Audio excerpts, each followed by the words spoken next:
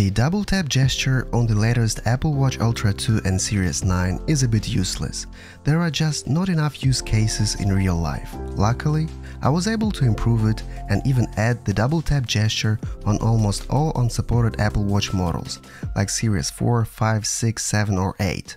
Fasten your seatbelts, because in this video I will show you some crazy tricks that you can perform using the double tap and double clench gestures on your Apple Watch.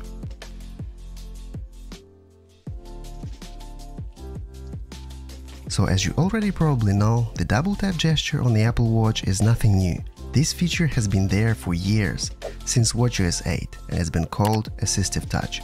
Originally, it was developed for people with physical disabilities to control and use their Apple Watch. Nowadays, Apple is trying to advertise it as a new groundbreaking technology of the new Apple Watch models, but it's not. It's just another marketing scam from Apple.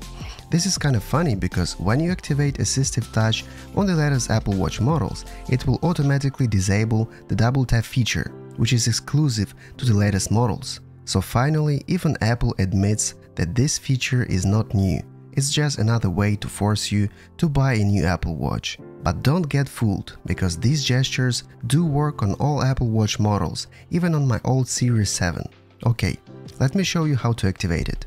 On your Apple Watch, go to Settings, Accessibility, scroll down and find Assistive Touch. Turn it on. Go to Hand Gestures. You have 4 of them: tap, double tap, clench and double clench. Tap on the double tap gesture and scroll down. Here you will see a list of available actions. You can choose any standard action like Open Notifications or Access Control Center. But if you scroll down, you'll find Shortcuts. Here's where the magic happens. Shortcuts is a visual scripting application developed by Apple that allows users to run predefined actions automatically. Using double tap or double clench gestures, I can trigger any of my shortcuts right on my wrist. I recommend disabling the single tap and single clench gestures because you can trigger them by accident, and it's quite annoying. Finally, go back to Assistive Touch settings and select None as the activation gesture trigger. Also turn off the visual signal. Now you can test your gestures. In my case, a double tap gesture instantly opens a tiny Safari web browser on my wrist. I can quickly Google something right on my Apple Watch. It's a super handy shortcut.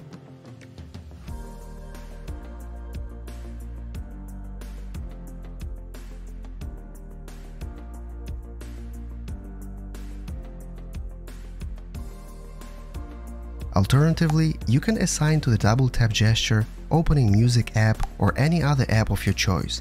Just download my Open App shortcut. Long press on it and select Edit. Choose the app of your choice, for example music. Then go back to gesture settings on your Apple Watch and assign Open App shortcut you've just added. Once you will double tap with your fingers, it will immediately open the app of your choice. It works like magic.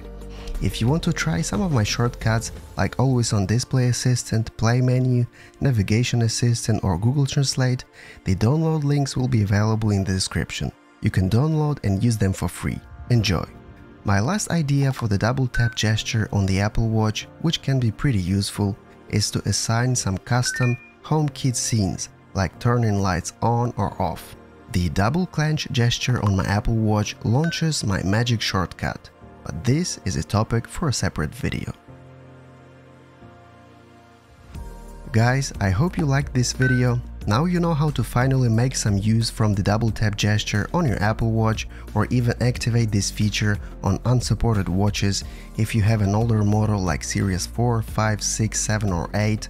If you found this video useful, please share it with your friends and consider subscribing to my YouTube channel. If you're interested in the shortcuts, be aware that I made a whole series of videos on that topic as well. There are so many crazy shortcuts that you can run on your iPhone or Apple Watch. Check it out on my channel. Thanks again for watching and see you next time on YouTube. Bye bye.